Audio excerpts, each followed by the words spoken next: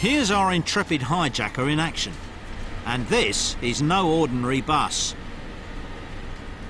It's the 320 from Biggin Hill.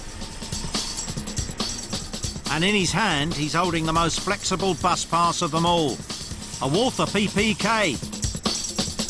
But where was he going to get it diverted to? Rio? Or Cuba? The traumatised driver spoke afterwards. Where did the hijacker demand to be taken to? He told me to take him to Bromley. And where was the bus supposed to be going to? To Bromley.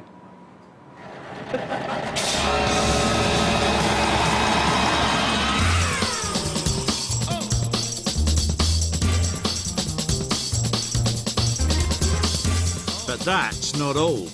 Our hijacker didn't notice the bus pull up at Bromley Police Station. Right, hands up if you're the double-decker Dumbo with nothing on top. He got over 3 years.